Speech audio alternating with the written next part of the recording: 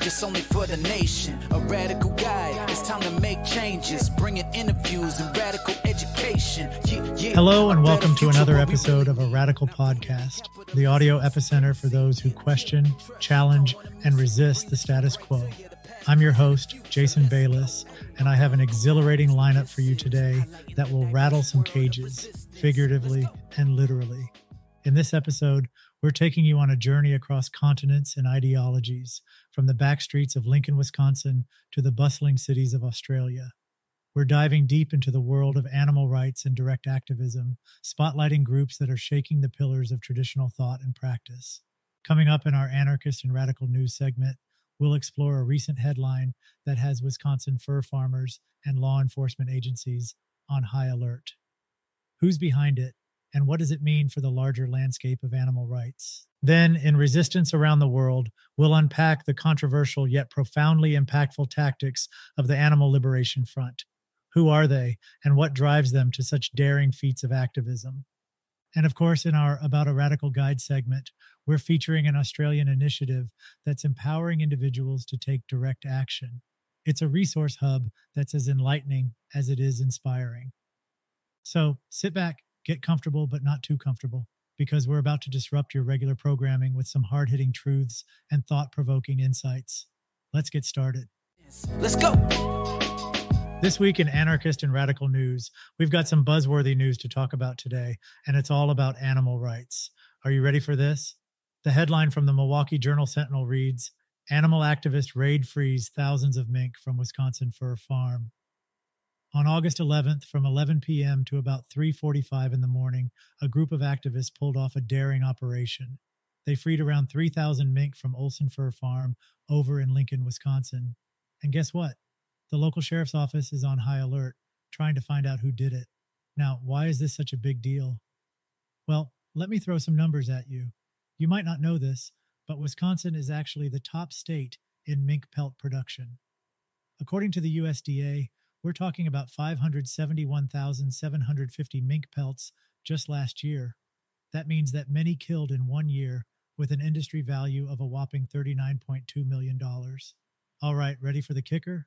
The Animal Liberation Front, also known as ALF, they've claimed responsibility for the whole thing. Their message is pretty clear. We hope many of the mink enjoy their freedom in the wild, and this action serves as a catalyst for the farm to leave the fur industry forever. First off, let's consider the long-term impact of an action like this. Wisconsin isn't just any state. It's a major hub for the mink fur industry. When 3,000 minks are suddenly freed, it's not just a hiccup for the local farmers. It's a wake-up call. Actions like these could very well be the tipping point encouraging these farmers to reconsider their role in an industry built on animal exploitation. And the ultimate goal? Reducing the number of animals bred for their fur, and consequently, preventing animal suffering. Now, you might be asking, what about the law? Well, it's worth mentioning that while law enforcement is on the case, the law itself often protects property over lives.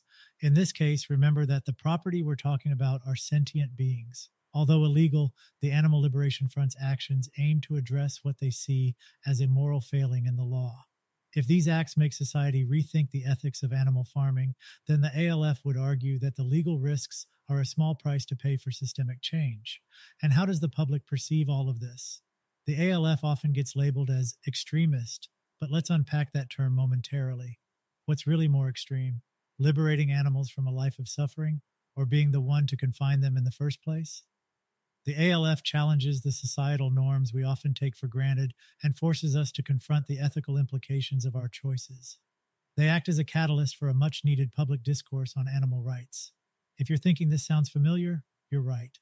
The Olson Fur Farm was targeted once before, back in 1997, when 800 minks were freed. Some may see this as history repeating itself, but it's more of a testament to the persistence of the ALF's cause. It's a sobering reminder that despite decades of activism, the need for direct action remains as urgent as ever. And finally, let's revisit the philosophical backbone of the ALF. This isn't random. It's not hooliganism. It's targeted activism that aligns perfectly with ALF's foundational guidelines, especially when it comes to inflicting economic damage on those who profit from animal suffering and liberating animals from places of abuse. Before we wrap this up, you will want to hang around if this conversation has sparked something in you. A radical guide, that's what this is. Highlighting the diverse world of resistance. Coming up next in Resistance Around the World, we'll be diving into the philosophical bedrock of the Animal Liberation Front. We'll explore how they've evolved and diversified their methods to become one of the most talked about and most controversial activist groups on the planet. So, as you digest all that we've discussed, I challenge you to think critically about the often unquestioned assumptions that prop up industries like fur farming. Are they in alignment with your ethical compass? If not, what are you prepared to do about it? These are the kinds of provocative questions that the actions of groups like the Animal Liberation Front thrust upon us, whether we're ready for them or not. It's uncomfortable, yes, but sometimes growth only happens when we're willing to sit with that discomfort and really examine it. Welcome to another installment of Resistance Around the World. For those of you who are perhaps new to radical politics or social activism, today's segment might introduce you to some ideas that are both compelling and controversial. We're diving into the world of the Animal Liberation Front, commonly known by its acronym ALF, and its place within the larger sphere of animal rights activism. Now, if you're scratching your head wondering what all of this is about, let me break it down. At its core, the animal rights movement argues for the ethical consideration of animals, which could range from advocating for humane treatment in animal agriculture to entirely rejecting the use of animals for food, testing, or entertainment. The idea isn't just about treating animals nicely while still exploiting them. It's about questioning the very systems and ideologies that justify the exploitation in the first place. As for ALF, think of it as one of the most radical expressions of this movement. While most animal rights advocates work within legal frameworks, pushing for policy changes or engaging in public awareness campaigns, ALF takes a different route. They engage in direct action, often illegal, to liberate animals from what they consider to be oppressive conditions. It's a topic that elicits strong opinions, and for a good reason. But before we dive into the nitty-gritty of ALF's strategies and philosophies, let's travel back in time to understand the historical and philosophical underpinnings that led to its formation. The notion of advocating for animal welfare has a long and textured history. Let's start with a trip back to 19th century Britain, where a group known as the Bands of Mercy emerged. Composed mainly of young people, these bands encouraged acts of kindness toward animals, a relatively revolutionary concept at a time when animal welfare was hardly a societal focus. These groups were sometimes affiliated with churches or schools and aimed to cultivate compassion among the younger generation. They even had pledge cards and badges to formalize the commitment. Though not radical by today's standards, they were a significant step in recognizing that animals were deserving of ethical consideration. In a society where practices like bear baiting were still in living memory, the Bands of Mercy served as a moral counterpoint, urging people to consider the well-being of animals in their daily lives. Fast forward to the 1970s, and another group inspired by the name and ethos of the Bands of Mercy comes into existence. However, let's be clear, this was not a continuation of the original Bands of Mercy. Rather, it was a new group that drew inspiration from the ideals of the 1800s movement, but adapted them to a modern, more radical context. This 1970s incarnation was far more confrontational and direct in their approach, often involving themselves in anti-vivisection campaigns and other forms of direct activism. This more radicalized version of Bands of Mercy serves as a precursor to the Animal Liberation Front, ALF. So when we talk about ALF, it's essential to see it as part of an evolving tapestry of animal rights activism, with historical threads that stretch back over centuries rather than as an isolated phenomenon. So whether you're a seasoned activist or someone who's just starting to question societal norms, stay tuned. We will examine the philosophical evolution, the guidelines that shape ALF's actions, their methods and tactics, and their influence globally and within the broader animal rights movement. There's a lot to unpack here, which makes it a topic worthy of deep discussion. Let's get started, shall we? ALF's foundation is rooted in direct action, an ideological tapestry woven together by strands of anarchism, deep ecology, and a disdain for speciesism. The organization's guidelines serve as its ideological compass, emphasizing a decentralized structure devoid of any formal hierarchy. This absence is by design, acting as a firebreak of sorts regarding legal responsibility. It's a clever way to operate under the radar while still being incredibly impactful. This isn't just academic jargon, it's the ideological backbone that informs ALF's actions and strategies. First up is the concept of speciesism. For those unfamiliar with the term, speciesism is a form of discrimination that involves treating members of one species as morally more important than members of other species. It's akin to racism or sexism, but applied to species. In simpler terms, it's the belief that human needs and desires automatically outweigh those of other animals. ALF fundamentally rejects this notion, arguing that all sentient beings have inherent value and rights. Next, let's talk about direct action, a term that might sound straightforward but carries specific nuances. In the context of ALF, direct action refers to activities that aim to achieve social or political change through immediate intervention rather than through advocacy or policy reform. ALF's brand of direct action often involves breaking the law to achieve its goals, such as liberating animals from labs or farms. Now, on to decentralized structure. For those unfamiliar with the concept, think of it not like a traditional company with a CEO at the top and workers at the bottom, but more like the internet, a network where each node or participant has equal potential to influence the whole. Just as the internet doesn't have a single controlling entity, ALF's decentralized structure means there's no single point of authority. This network-like model isn't just a utopian ideal, it has real-world, strategic implications. Much like taking down one website won't shut down the entire internet, removing one node or member from ALF doesn't halt its operations. This makes it challenging for authorities to pinpoint a leader or a central command, providing a sort of built-in buffer against legal repercussions. The philosophical fabric of ALF is also woven with threads of anarchism and deep ecology. Anarchism here isn't about chaos and disorder, but a rejection of unjust hierarchies and coercive systems. Deep ecology extends the value and rights to non-human elements of the environment, advocating for an ecocentric, as opposed to anthropocentric, view of the world. So, when we examine ALF, it's essential to understand that its actions stem from a complex interplay of these philosophical and ethical ideas. Their guidelines, methods, and even their organizational structure aren't arbitrary choices, but are deeply rooted in a multifaceted ideological landscape. Understanding this landscape not only demystifies ALF, but also opens up broader questions about our ethical responsibilities toward all sentient beings and the planet. Before we get into the nitty-gritty, let's first list the ALF guidelines, the fundamental principles that guide all actions taken under the ALF banner. Inflict economic damage on those who profit from the misery and exploitation of animals. Liberate animals from places of abuse and place them in good homes where they may live out their natural lives, free from suffering. Reveal the horror and atrocities committed against animals behind locked doors by performing nonviolent direct actions and liberations. Take all necessary precautions against harming any animal, human and non-human. Any group of vegans who carry out actions according to ALF guidelines have the right to regard themselves as part of the ALF.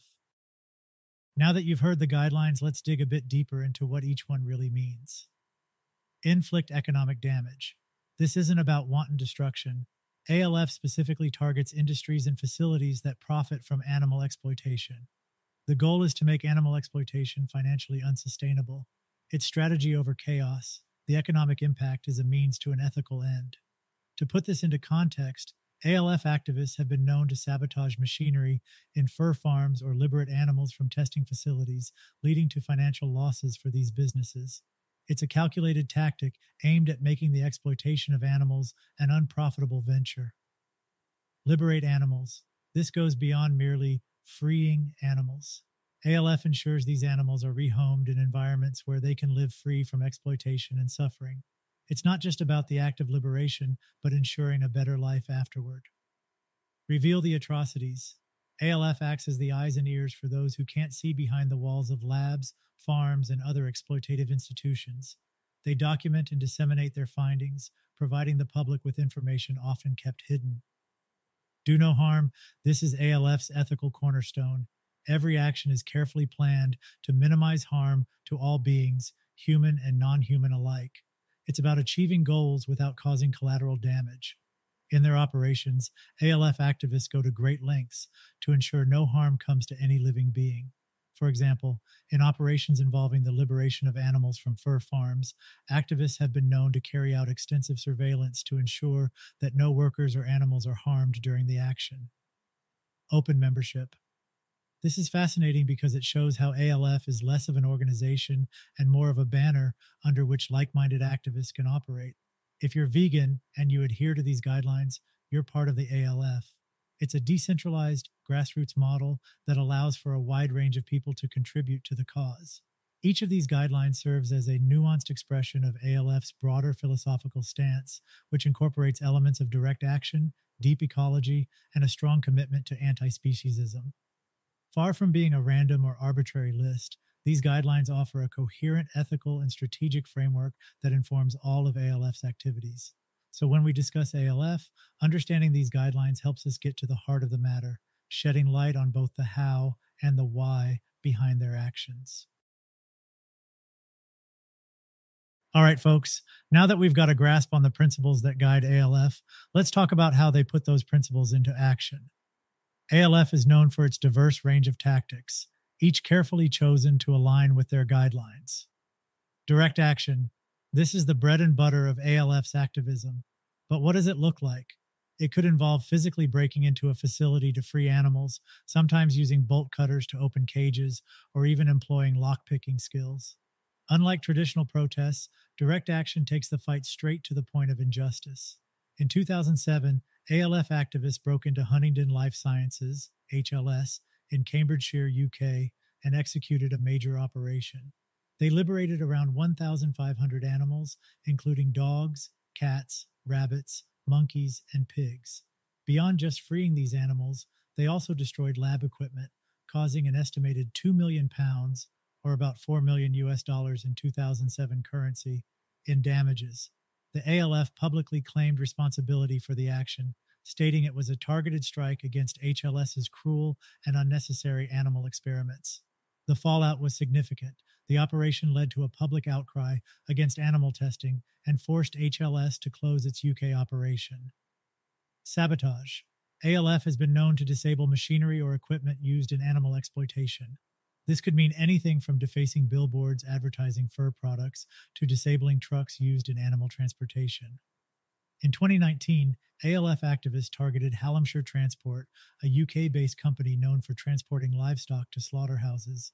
The activists slashed the tires of the company's trucks and left behind spray-painted messages like, "Animals are not commodities," and "Stop the trucks to hell." The financial impact was immediate. The company estimated that the tire damage alone cost them £10,000, which is roughly $13,000 USD in 2019 currency. But the ripple effects went even further. Hallamshire had to cancel several deliveries, disrupting their business operations. Consequently, the company announced that they were considering pivoting their business model to focus on transporting non-animal goods like food and beverages. Documentation and exposure. Armed with cameras and sometimes hidden microphones, ALF acts as an undercover investigator to expose the dark corners of animal exploitation. In 2015, ALF took their cameras inside a chicken factory farm in Iowa to capture the conditions that most of us can't even imagine. The footage they released was nothing short of horrifying. Chickens were seen crammed into minuscule cages, living in their own waste, many of them visibly sick or injured. After ALF released the footage, it went viral, sparking a nationwide conversation in the United States about the ethics of factory farming. The images from that Iowa chicken farm stand as some of the most shocking and impactful ever captured, putting a spotlight on an industry that thrives in the shadows. However, it's essential to note that despite the increased awareness and calls for reform, factory farming remains a significant industry, and the suffering continues. Online activism. In the digital age, ALF has expanded their battleground to include the virtual world. They've been known to target the websites and digital infrastructures of companies profiting from animal exploitation. Through cyber campaigns, they extend their reach and impact, leveraging the power of social media and digital communities to disseminate information and rally support. Education and advocacy. Although they're known for their more confrontational tactics, ALF also engages in educational campaigns, often distributing literature that explains the ethical reasons behind their actions. After a high-profile liberation of minks from a fur farm, supporters of the ALF distributed pamphlets in the local community to explain why the action was taken and to educate people about the fur industry. Community support. Believe it or not, ALF also works to support other social justice causes, recognizing the interconnectedness of different forms of exploitation and injustice. In 2013, ALF threw their weight behind a campaign to halt the construction of a hydroelectric dam in the Amazon rainforest. The proposed dam would have had disastrous consequences, flooding vast areas of the forest and displacing thousands of local residents. ALF's position was clear. The dam would be an environmental catastrophe, devastating not just the human communities but also the myriad species that call the Amazon home. The ALF also got involved in the battle to stop the logging of old-growth forests in British Columbia. The logging operations threatened to wipe out the habitats of several endangered species, including the grizzly bear. ALF argued that the logging was not just ecologically destructive, but also replaceable by more sustainable forestry practices. As you can see, ALF's methods and tactics are as diverse as they are controversial, but each one serves a purpose and is meticulously planned to adhere to their guidelines. They range from the dramatic to the subtle, from the physical to the digital, but all aim to challenge the systems and beliefs that perpetuate animal suffering. By examining these methods, we can appreciate the multifaceted and deeply strategic nature of ALF's activism. Whether you agree with them or not, it's hard to deny that their actions provoke thought and force society to confront uncomfortable truths about how we treat animals. When we talk about ALF, it's easy to pigeonhole them as a movement rooted in Western activism. But that's only a fraction of the story. ALF's reach has extended across continents, and its influence has been felt from the streets of London to the rainforests of Brazil. Let's journey across the globe to understand the international footprint of this enigmatic organization. European stronghold, ALF's roots are in the United Kingdom, where it was initially formed. But its impact has been keenly felt across Europe, from anti-bullfighting campaigns in Spain to protests against fur farming in Scandinavia. Each country brings its unique challenges and triumphs, shaping the European landscape of animal rights activism. North American activism. In the United States and Canada, ALF has been particularly active in challenging factory farming and animal testing labs. These regions also serve as fertile grounds for ALF's educational campaigns, aiming to shift the cultural conversation around animal rights. Asia-Pacific expansions. While the movement is newer in this region, ALF-inspired groups have emerged in countries like Australia, Japan, and even India. Here, the activism often intersects with indigenous beliefs and traditions, creating a complex but fascinating dynamic. Latin American strides. In countries like Brazil and Argentina, ALF has supported efforts against deforestation and the endangerment of local species. Their involvement often dovetails with broader environmental and indigenous rights movements. African initiatives. ALF's influence is nascent but growing in Africa. From combating the exotic animal trade in South Africa to opposing poaching in Kenya, the organization is gradually making its presence felt. Middle Eastern undercurrents. While not as publicly visible due to the complex political landscape, there are rumblings of ALF-inspired activism in the Middle East. One noteworthy example occurred in 2020 in Lebanon, where activists targeting the illegal pet trade conducted operations reminiscent of ALF's tactics. This move represented a considerable risk given the region's intricate social and political dynamics, but also highlighted the universality of the animal rights cause. The Lebanese example shows that even in areas where activism might be less visible or openly discussed, the ethos of ALF finds a way to inspire direct action against animal exploitation. The digital diaspora. Beyond physical geography, ALF has a robust online community that transcends national borders. Digital platforms serve as meeting points where activists from diverse backgrounds share strategies, coordinate actions, and offer moral support. By examining ALF's global reach, we come to understand that this isn't just a localized or Western phenomenon. It's a global movement with localized expressions, each adapting to its unique cultural, legal, and social environment. The common thread? A commitment to ending animal exploitation and suffering, no matter where it occurs. ALF's role in the broader animal rights movement is complex and multifaceted. While they may be one of the more radical groups on the spectrum, their actions have had undeniable ripple effects, shaping the discourse and pushing the envelope in ways that have benefited more mainstream organizations. Here's a breakdown of some of the key ways ALF has influenced the mainstream animal rights movement. Shifting public awareness. ALF's direct actions and the media attention they garner often bring obscured issues into the public eye. For example, undercover footage from factory farms has led to public outcries and greater scrutiny of industrial agriculture, benefiting the larger animal rights agenda.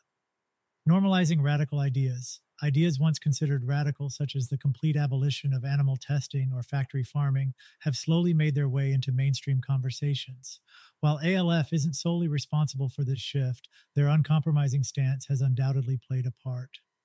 Legal reforms.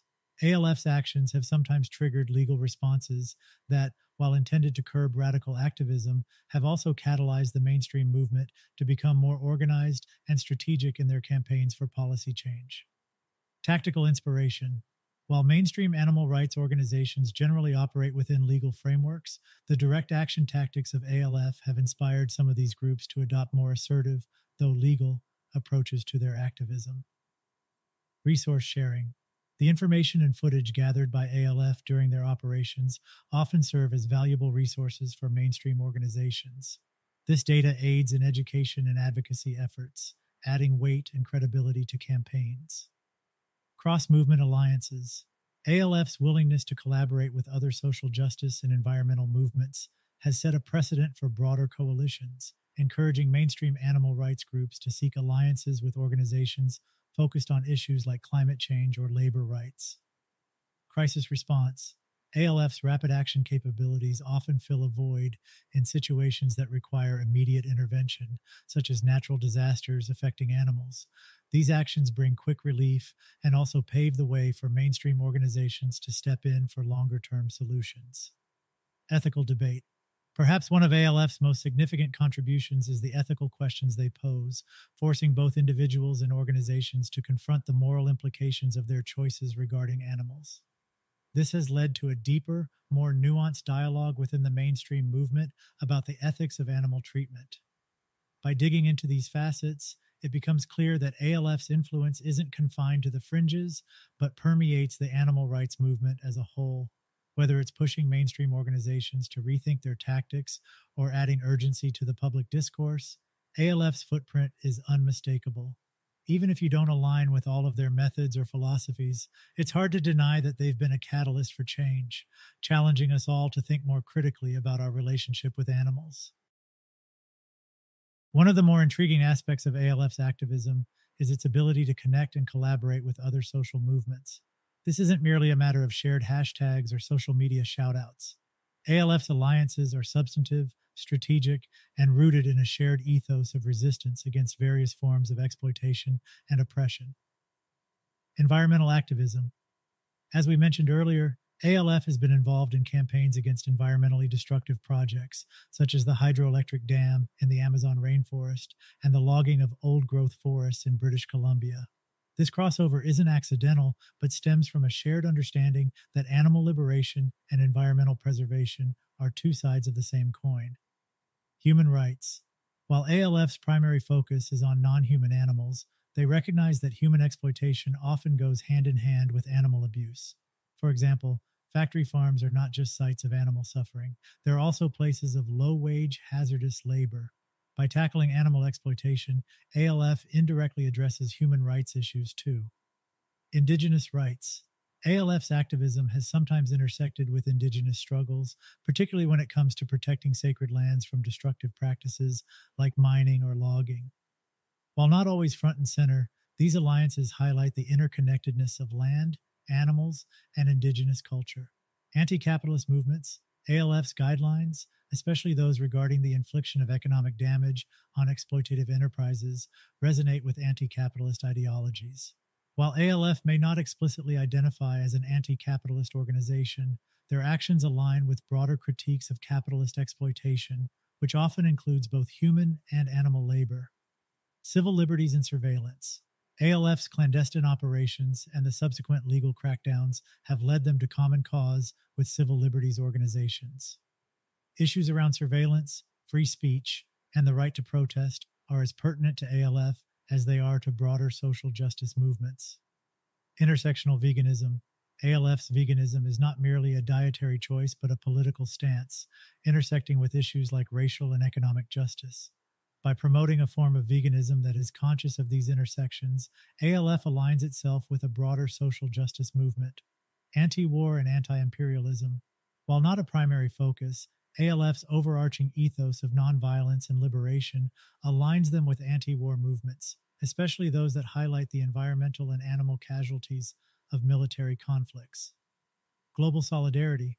As noted earlier, ALF-inspired actions have even taken root in regions like the Middle East, indicating a form of global solidarity that transcends geographical and cultural barriers. The point is, ALF doesn't exist in a vacuum. Their activism is part of a larger ecosystem of resistance movements, each with its own focus, but all interconnected in the struggle against various forms of exploitation and injustice. By examining these connections, we can better appreciate the multidimensional nature of ALF's activism and how it fits into a broader tapestry of global resistance. All right, folks, we've covered a lot of ground today, diving into the intricate world of the Animal Liberation Front and its role in the broader animal rights movement and beyond. ALF isn't a standalone phenomenon, but part of a historical continuum of animal rights activism dating back to the Bands of Mercy in the 1800s and evolving through various phases and strategies. ALF's actions aren't arbitrary, but deeply rooted in a complex framework of anti-speciesism, direct action, and a commitment to decentralized, non-hierarchical structures. From direct action and sabotage to online activism and community alliances, ALF employs a diverse array of methods, all aligned with their guiding principles. ALF's influence isn't confined to any one country. It's a global movement that's inspired actions as far away as Lebanon and has intersections with other global issues like environmentalism and human rights. ALF recognizes the interconnectedness of different forms of exploitation and injustice, seeking alliances with environmental, human rights, and other social justice movements. As we wrap up this segment, let's not just file away what we've learned as interesting trivia. Instead, let's engage thoughtfully with these insights. Whether you agree with ALF's methods or not, the issues they raise about animal exploitation, ethical consideration, and systemic change are too important to ignore. Question your own practices. How do your own lifestyle choices contribute to or combat systemic exploitation? Read more, learn more. If this episode piqued your interest, dig into the literature, both supporting and critical, to expand your understanding of these issues. Join the conversation. Engage with us and others on social media to discuss these complex issues. Challenge us, agree with us, provide different perspectives. Lastly, if you find that you're aligned with the goals of animal liberation or social justice, consider taking action in your own way. This doesn't have to mean joining ALF or engaging in illegal activities. It could mean becoming an advocate, volunteering, or even just making more ethical consumer choices. So, as you go about your week, keep these ideas in mind. Let them simmer, challenge your preconceptions, and maybe even inspire you to action. Until next time, keep questioning, keep challenging, and above all, keep engaging. Radical education, yeah, a better future, what we really need, not rooted in capitalism or supremacy. We've just wrapped up a riveting discussion and resistance around the world about the Animal Liberation Front, and now it's time for About a Radical Guide. In this segment, we're turning our gaze towards Australia to feature an inspiring initiative that's making a real impact in the realm of direct activism. Get ready to learn about the Direct Action Movement, or DAM for short. DAM was founded by the multifaceted Jessica Williams. She's not just a campaign director and political lobbyist, but also a radical eco-cultural feminist, community builder, mother, and more. Through DAM, she aims to provide a virtual space where activism is made accessible to all, regardless of your life circumstances. The mission. Simply put, DAM aims to get you activated and involved in your community. They offer a wide range of resources from educational materials to firsthand accounts from activists around the globe. They're all about creating positive change for both sentient beings and the environment. The world of activism can be intimidating, but DAM is here to break down those barriers. They provide the info and the tools to get you up to speed, turning the uninitiated into effective activists. If you're sitting there intrigued but uncertain where to begin, let me direct you to the Direct Action Movement. It's an initiative that's not just inviting your participation, but is outright calling for it. If you're keen to explore more about the Direct Action Movement, you'll find additional resources and information on our platform, A Radical Guide. Just visit radicalguide.com to dive deeper into this empowering initiative. Let's go. As we wind down this episode, I hope you're leaving with a deeper understanding and perhaps a newfound respect for the various forms of resistance and activism we've discussed today. From the controversial yet impactful actions of the Animal Liberation Front to the empowering resource hub that is the Direct Action Movement in Australia, it's evident that the road to change is as diverse as it is challenging. But what's the takeaway here? It's not merely to applaud or critique these initiatives from the sidelines.